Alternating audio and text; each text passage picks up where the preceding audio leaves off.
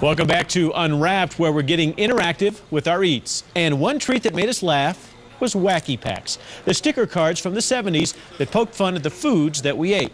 So let's discover what they're doing to make a comeback and find out how they get away with these crazy antics. There's a new craving for frosted snakes, sneakers, and lice cakes. And what sounds gross to grown-ups, kids are eating up. There's nothing more than a kid likes to do than to make fun of things that their parents enjoy. These are part of a new line of Wacky packages, or Wacky Packs.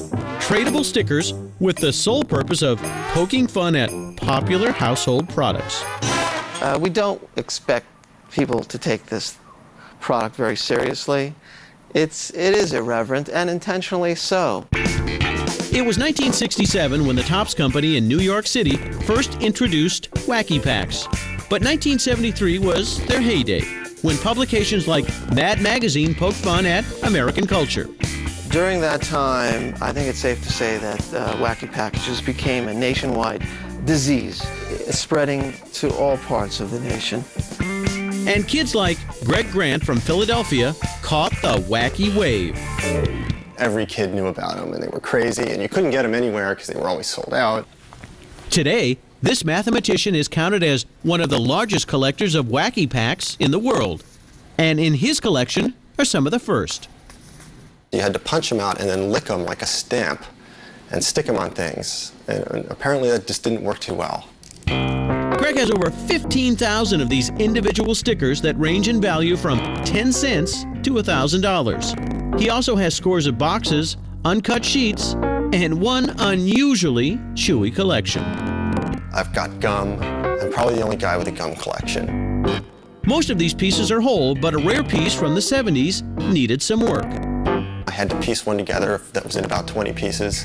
I sat there with like tweezers and crazy glue. My wife was like, he's gone. But Greg's most prized Wackies are even sweeter. They're original paintings that the stickers were eventually made from. They're not, done real big and reduced. They're painted real small, just a few times bigger than the sticker. And his most valuable painting, worth over $20,000, is the iconic Gadzuka. I would sell my mother before I would sell these. And because Greg loves the nostalgia, he keeps on buying. This one was $16,000 on eBay. It's that same internet influence that's making Topps go wacky once again, reviving a brand that stopped in 1991. We realized that there was a rebirth of interest, and at that point decided that maybe it was time to bring Wacky Packages back again. In the new series, there's 55 different stickers, but inside each pack, one thing will be missing. We decided going forward, we would produce Wacky Packages without gum. It actually got the boot because it left a powdery film on the stickers. And after all these years, Topps is still getting away with these over-the-top parodies because of free speech.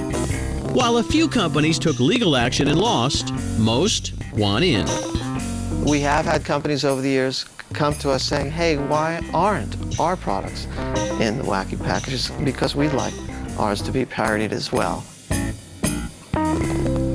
Did you know one of the artists that worked on earlier Wacky Packs was Bill Griffith, who was also responsible for the famous alternative cartoon, Zippy the Pinhead? Thanks for watching. See us again next time when we unwrap more secrets behind America's favorite